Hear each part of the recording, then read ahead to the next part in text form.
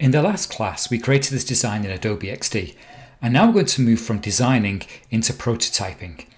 So let's get started on that. The first thing that we have to do is move over to the prototype in the top left-hand corner of the interface. Once we're in the prototype, we can start wiring up this design. So if we click on these buttons here, we can then grab this arrow and drag it to the next screen. When we do so, we see over here how that will take place. So our trigger for this will be a tap. When the person taps on this section here, we will transition to this particular screen. We'll do that by sliding left. And we can try that out by hitting the play button in the top right corner. If I click here, we see that transition. Okay, that's good. So if we grab this to me, we always thought this would be a way to get back to this screen. So let's drag it this way and we'll do a slide right for that to go backwards. Next thing we'll do here is drag this one over onto the next slide over here. So when the user clicks on a time, they'll go over to this screen over here. Let's change it to slide left. And then to get back to the beginning, to ask the user to tap or to do something like that is a little bit much.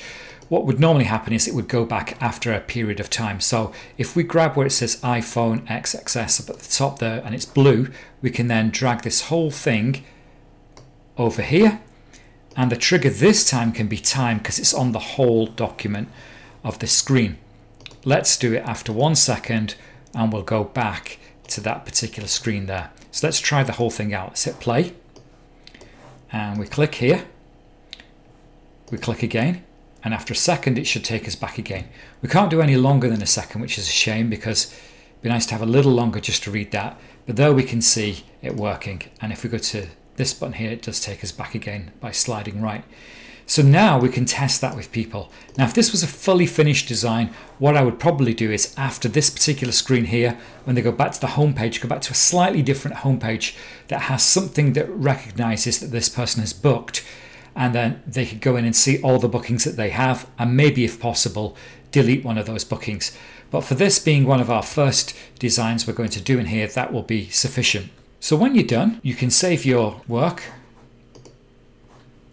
I'm going to call this app version 2 and save it. And another thing that we can do with this is share this so that other people can see it. So if we click the share button up here, we can say share for review.